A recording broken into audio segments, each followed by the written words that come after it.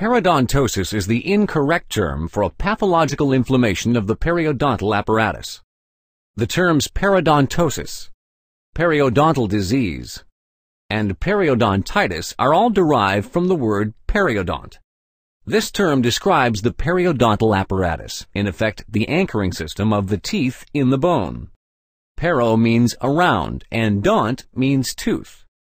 The periodontal apparatus consists of the gums, the bone, the periodontal membrane, and the root cement. For a long time, it was impossible to isolate bacteria from the gum pockets of patients with periodontitis because the germs were bred in an environment containing oxygen. However, these bacteria are present in the gum pockets because they have an affinity for the oxygen-poor conditions there. The false conclusion drawn was no bacteria, so it must be an osis. It was only through molecular biological methods that the DNA of bacteria could be proven.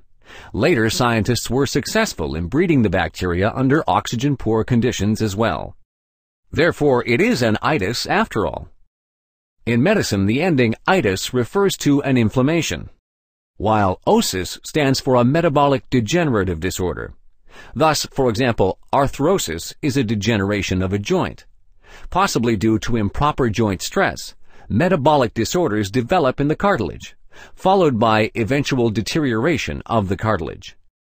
Arthritis, on the other hand, refers to an inflammation of a joint, for example, due to the bacterial contamination of a wound after an accident. This is not just a play on words. An inflammation requires different treatment than a degenerative disorder, and a correct diagnosis is the starting point for that correct treatment. Therefore, if your dentist tells you that you have periodontosis, you know that you aren't talking to the right doctor. You can find more information about the topic of periodontitis in the video by the same name.